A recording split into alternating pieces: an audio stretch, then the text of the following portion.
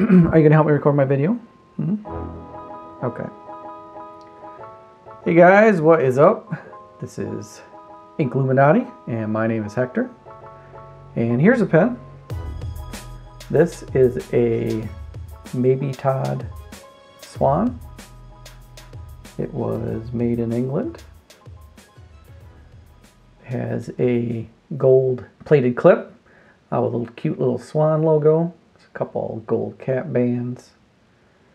Has the model number on the end, 3220, which means it has a number 2 nib.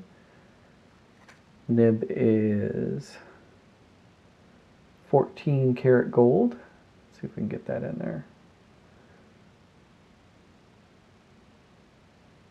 It is a number 2 nib. These came in all different nib sizes. Number 2, number 3, number 4, number 6.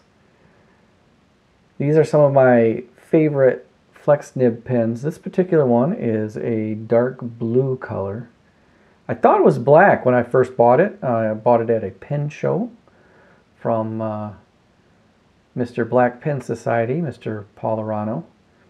And I thought it was black until I took a closer look at it at home and found it was a dark blue. These were made in England in the 1930s to 1940s. I can't find a whole lot of information about them online.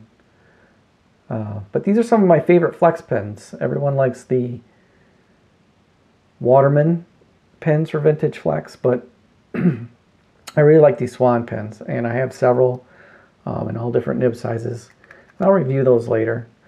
But I've got this one inked up with some Sailor ink, and let's go play with it. All right.